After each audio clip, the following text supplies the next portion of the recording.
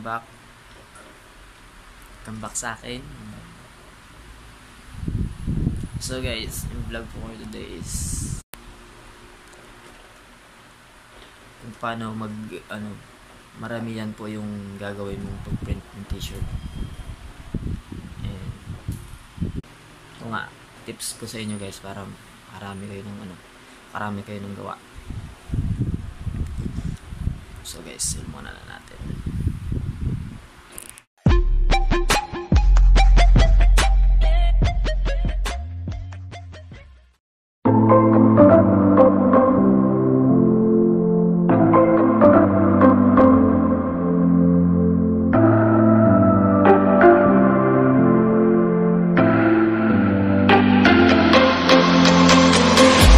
Come follow me to a secret place where only the moon can see. Beyond the shores, there is something more, just waiting for you and me. I see that you're yearning for something more. I feel the waves around me shaking me to my core. I can give to you everything you need. We can live on the water. There's something right about tonight. I come alive inside your eyes.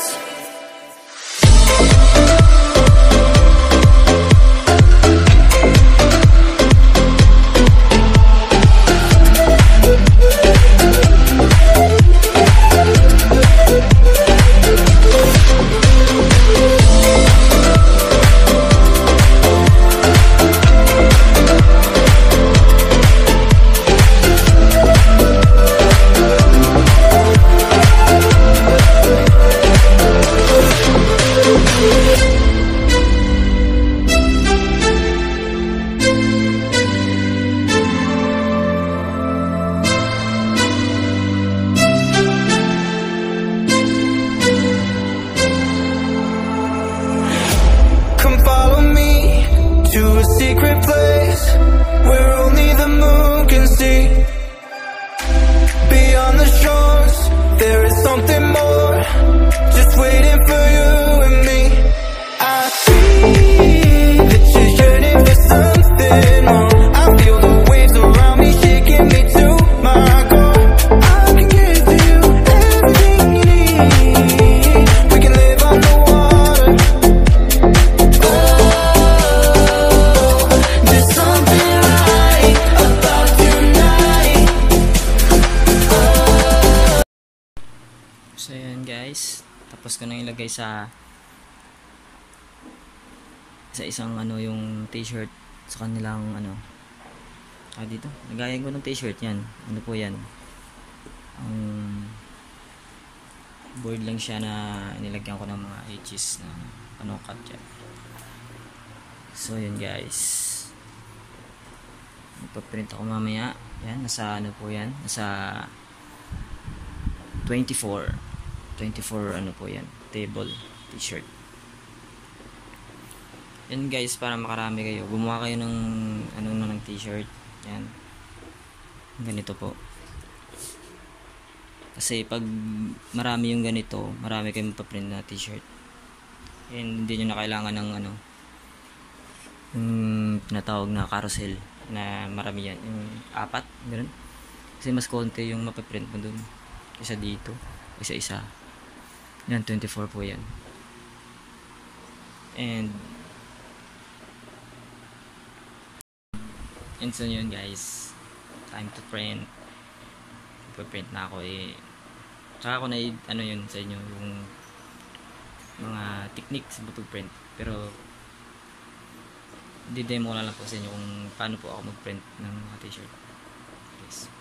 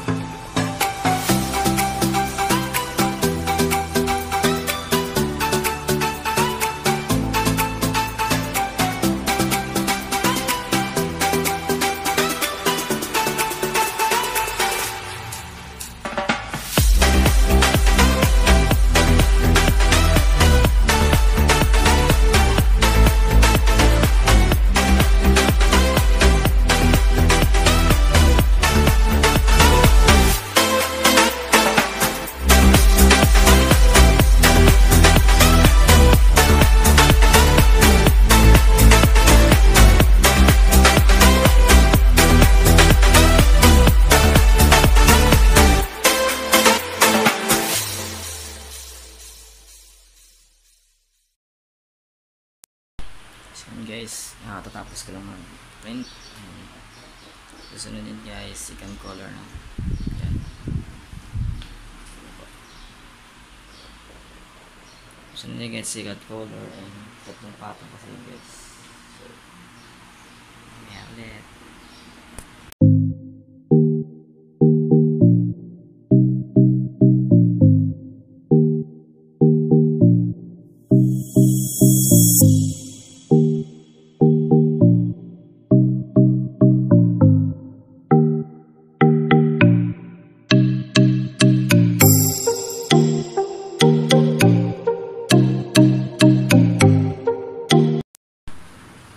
So yun guys, second color, tapos na siya.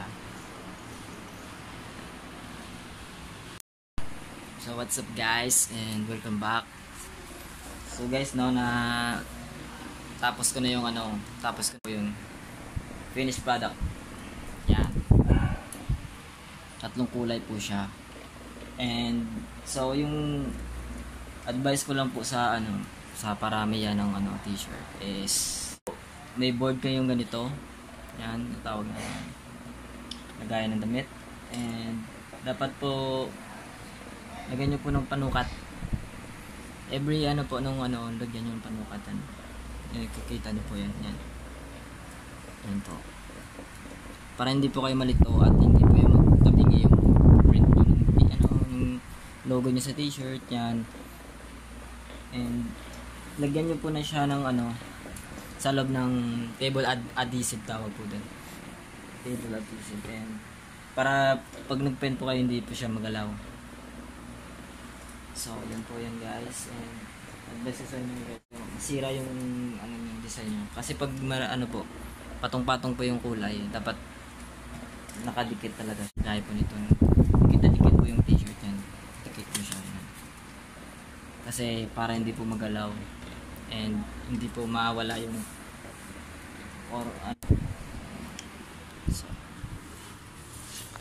so yun guys, thank you for watching and bye. So subscribe nyo na lang po yung YouTube channel ko guys, and yung bell button para ma-update ko palagi. Thank you guys, thank you, bye bye.